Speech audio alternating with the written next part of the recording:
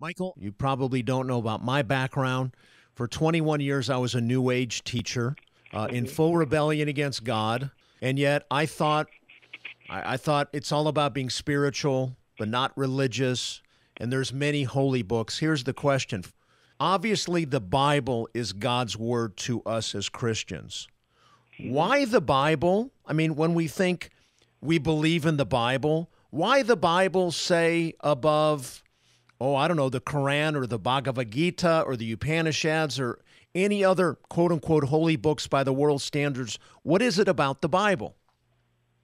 The Bible has the only message that makes sense of our predicament and its solution. If we are following any spiritual path, it's because we assume that there's either something wrong with us that needs to be corrected or that we need to improve spiritually. There's some imperfection, and really a deep imperfection if we're honest. So every other religion basically has the solution to our imperfection and our sin. It has the solution be us.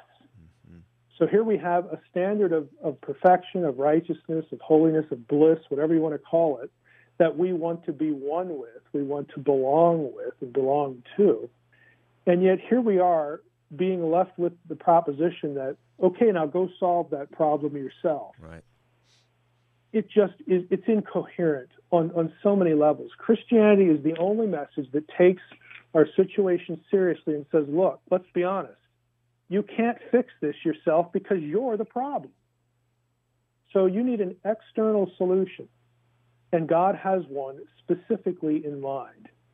And that's when you get into the story of Jesus, the story of the incarnation.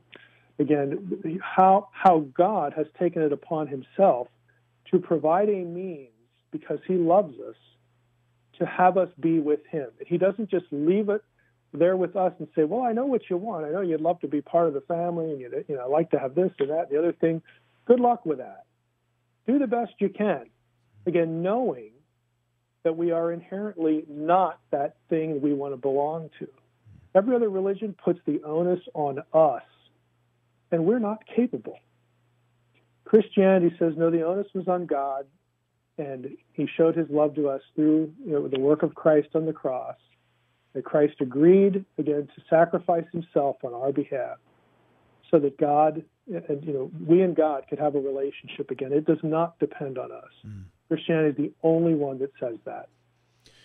Thank you for that very powerful and insightful answer. And I pray that really speaks to a lot of the listeners that I hope struggle with this question, especially if they don't know who Jesus is. I know one of your many areas of expertise is in the area of translation work. You've done, I saw something earlier, roughly a dozen ancient languages. And again, just to use myself as an example, I used to slam the Bible, even though I actually never even read a Bible. And here's some of the rhetoric I would have. It's kind of the world. Well, it's man's interpretation of God's word. It's been translated many different times. I mean, I can go down the line with all the lies of the world, but here's the question. For those out there that are hung up on translation, is that even something? Is that even an important question in the realm of the larger view of what you're trying to share, an unseen realm? And that is even go deeper, that try to imagine this being written at the time it was and who wrote it. Yeah, a lot of the rhetoric makes it sound like each succeeding translation, well, one's translating the phone book, the other one's translating, Home and Garden, right. The other one's translating Sports Illustrated. They're not. You have a multitude of translations, but they're translating the same thing, the same document. If we were to take something like Dickens' Christmas Carol, and you had 20 translations to that, they would largely be the same. They'd largely be completely comprehensible. We'd get the story. We wouldn't get, we wouldn't have every detail of each translation agree with 100%, almost near omniscient precision. But we would get the story just fine. And so that this notion of that translation somehow renders a book incomprehensible is just nonsense.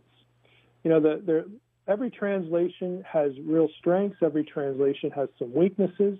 They all, I think, are quite capable of conveying the meaning of the text to us. Again, it may not be perfect, so I always suggest, hey, you use more than one. Mm-hmm. If you see, you come across something in a verse where you've got a wide, apparent discrepancy in how it's rendered, well, something's going on there. That's where you need to drill down. And there are good tools like the online tool, the Net Bible. It'll actually tell you what translators struggle with here. It might be a manuscript difference. It might be a point of grammar that's ambiguous, and they just have to make a decision. But by and large, any given English translation is going to adequately convey to you the content of Scripture.